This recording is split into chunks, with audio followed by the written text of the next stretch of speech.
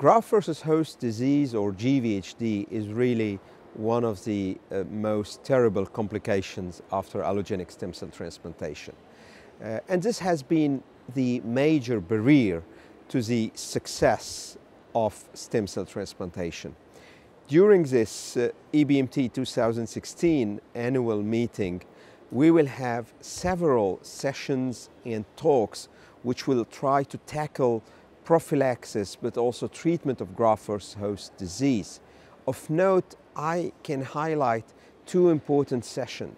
One is dedicated to GvHD prophylaxis, and the other one is a new feature called GvHD Forum.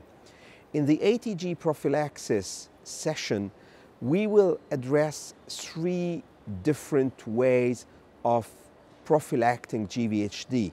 We will have a talk about pharmacologic agents in this field and to see what is the value of the different available agents in the prophylaxis setting.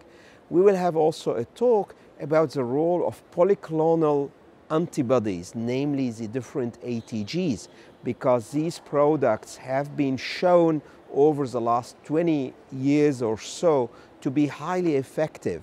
Initially, we had retrospective registry-based data, but now we have all the necessary randomized phase 3 trials. In another word, ATTG is proving to be a very powerful tool for GvHD prophylaxis, and in my opinion, and based on the available research evidence, should be incorporated in the conditioning regimen for transplant patients, whether you're talking about match-related donors or matched unrelated donor. We will have also a talk about a specific way of doing prophylaxis, which is ex vivo T-cell depletion.